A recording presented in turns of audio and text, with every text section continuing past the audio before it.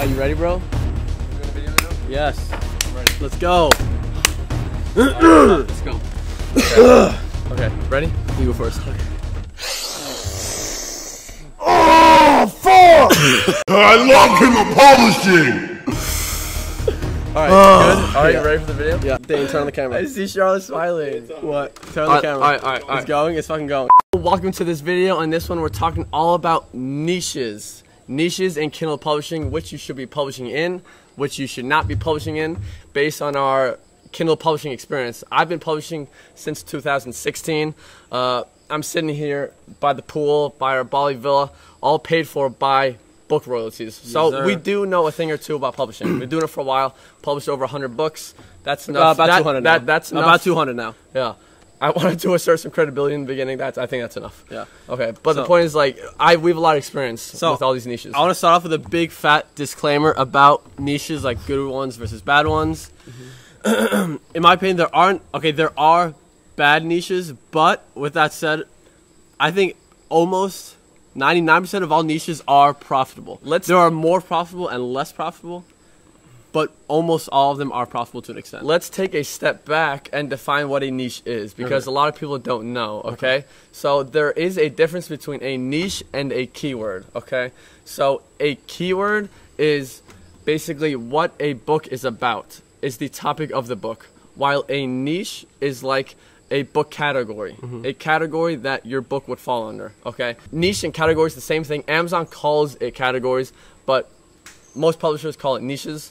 Can we give an analogy here? Yes, let's give an analogy. So let's say books were food, right? Yeah. So if you were to compare book niches to food, then there'd be like a different niche would be Japanese food, Mexican food. We'll do this, but I think most people know what a niche and keyword is. But then within the niche of Japanese food, you have sushi. Sushi would be a keyword. This is just an excuse to talk about food. Yeah. So what? It's a good example. Yeah. So that's the difference between niches and keywords. Keywords are more specific. And I want to say, I think there are a lot of shitty keywords. See, that's what you were saying before. There can be worse niches, but there's no niche that you can't find something good in. Like, I would say Indian food is probably a worse niche of food. My opinion. Maybe we could talk about food in the comment section. But there is some good Indian food somewhere Butter chicken in there. is a good keyword within Indian food. So let's go into the computer. Right now we're here in the Kindle bestseller store. Let me disclaimer the non-fiction part of the bestseller store. No fiction today. We will make a future video talking about non-fiction versus fiction. This video is all about non-fiction. Okay. If you've not published a book, you want to know if you should do non-fiction or fiction, you should definitely do non-fiction. Fiction is not for inexperienced people who've never published a book before. Hey, you can make a shitload of money with fiction, but with no experience, it's Exactly. it's tough. It's very tough. It's very tough. We tried it in the beginning when we were not as experienced. Not the point of the video. Okay. But so let me just show you guys how to get there. Kindle bestsellers. Search in Google. Here, click on this link. Wait for it to load. Go to Kindle eBooks. Wait for it to load again. Wait a little bit more for it to load. So the internet is not working very well. Plus, it's starting to rain a little bit. So we're just gonna move this party. My equipment is way too expensive for this shit. Fuck, the wire's stuck in the table. Just bring the table. Just bring the table. Don't unplug it though. No. But we will move inside out of the rain and wait till the internet works. I'm gonna move this one. Transition. Alright, so we're at a new location now, and before we hop into the computer, I want to talk about what is it that we look for in our favorite niches. So the number one thing that I want in a niche I'm publishing in is high demand. Like high demand, like the very highest, right? So there are three niches that we have in mind that have higher demand than any other ones out there. The big three. Right? So let's say what those three are. They are business and money / business and investing. It's called Most Things on Amazon. 2, self-help. And then 3, health, fitness, and dieting. So these are the three niches that have by far more demand than any other niche. And this is where you're going to find most of the most profitable keywords. About 80% of the best and most profitable keywords will come from about 20% of the categories. So this, like many other things, follows the 80-20 principle, also known as the Pareto principle, where 80% of things come from 20% of things. That's how I like to explain it.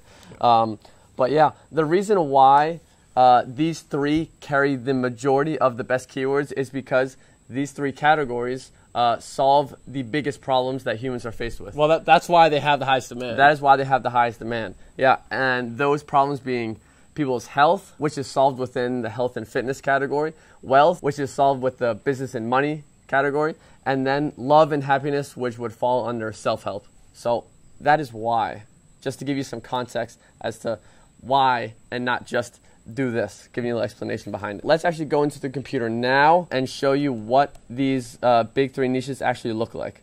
So these are the 19 categories provided by Amazon within nonfiction. So this is what you could consider the 19 niches within Kindle Publishing.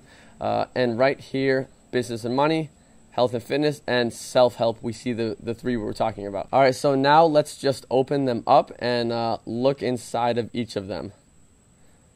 Business and money, self-help, health and fitness. So underneath business and money will be about 20 more subcategories. Things like entrepreneurship and small business, finance, investing, marketing and sales, personal finance, real estate. There is hundreds and hundreds of really high demand keywords that people are just throwing money at to learn about. And now looking at self-help, here we have about 10 additional subcategories. Things like stress management, spirituality, self-esteem, personal transformation, motivation, memory improvement, I guess falls under self-help, happiness, creativity. Self-help is probably the most umbrella term of them all. There are so many things that fall under self-help. Anything that just helps you get better. Improves yourself as a person, improves your life, like personality, emotions, stuff like that, right? Confidence, all that stuff. And then the last one is health, fitness, and dieting. And then there's a lot of random ones like addiction and recovery. Those are not that not important. as high demand. Like health, fitness, and dieting is primarily carried by diet and weight loss. And personal health, nutrition, those are all related. Yeah. Yeah. But diet and weight loss will have a bunch of the best-selling books within health and fitness. Now, I'll say of the three niches, diet probably has the most competition at the moment, right? So I don't know about you, I personally prefer business and investing and self-help. Agreed. Right? But diet and health is still a great niche because of how high demand it is. So actually, when I got started with publishing back in 2016, I was only doing health and diet and fitness. I had like 30 books on different diets, and that alone brought me to around $10,000 a month in publishing royalties without even audiobooks, just ebook and paperback books. But a lot has actually changed since. So now I would say where we publish our most books in is now definitely business and money. Yeah. Yeah. I think the reason is just that it seems like most other self-publishers have also been focusing on a diet niche. I guess it's a bit easier, and the demand is there. So I just kind of prefer to avoid that for now. That's not to say it's not good at all. That's just a personal thing. I also know much more about the business and investing niche. That's basically all there there is you go. to say. Those are our favorite and definitely the best publishing niches to get in right now. We gotta hit him with the magic emoji. Magic emoji. We're talking about it. What the hell is it gonna be? Oh, this one. This one. Why? I love Kindle Publishing! That's why, right there. So, that's the end of the video. Thanks for watching. Comment, like, subscribe, all that good shit. Free training in the description. That's what it is. And let us know what else you guys want to see videos about.